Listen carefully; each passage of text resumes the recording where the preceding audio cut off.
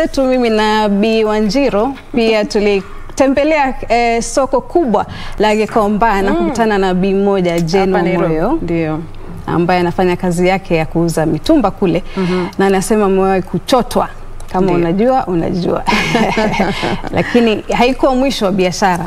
Aliinuka na anaendelea kunawiri tu katika biashara zake na ndiye ambaye tunamuangazia katika makala yetu ya kwanza ya Sauti ya Mama. Karibu.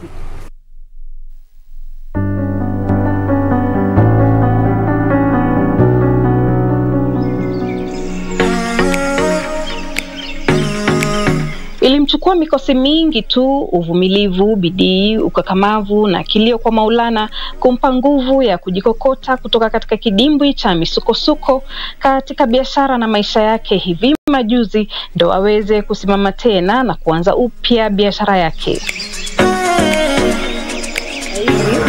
Nilianza about 5 years ago na nilianza kama nimeajiliwa, lakini Mungu akanifikisha pale nikakuwa sasa mimi ndio mwenye biashara. Si ati ni kazi rahisi, nimeanguka mara nyingi. Just before COVID nilipoteza kila kitu. Kuna wakati ilifika nikakuwa siko vizuri kifedha na nikapoteza mali nyingi sana na nikafunga duka zote. And then COVID ikakuja. COVID ilipokuja sasa tukakuwa pia serikali imefunga mizigo. So hatuna mizigo, nimechotwa, sina nini. But ile kitu naweza elezea watu ni ukianguka you have to rise again. Moyo anafahamu fika umuhimu wa kuweka akiba ili mradi kidogo na kuwekeza katika biashara tofauti kwa wakati, ili moja likianguka basi uwe na njia nyingine ya mapato.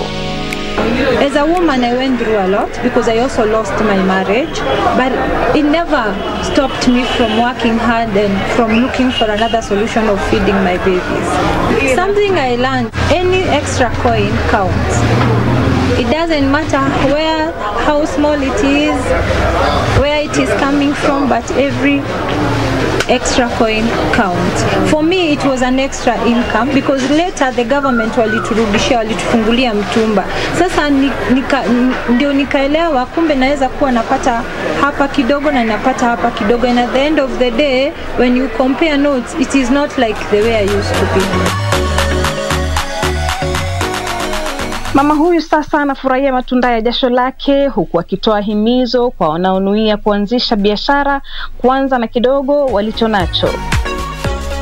I have been able to engage with so many women who have lost jobs, and I have a program where I inspire them. They come for training here, and I encourage them to start as small as they can. There are those who start with bells, there are those who start with collecting a few pieces for selling. That one has taught me a lot because wale wengi wanakuja ni mtu ameachishwa leo, hajui kesho atakula nini, ataendelea wapi.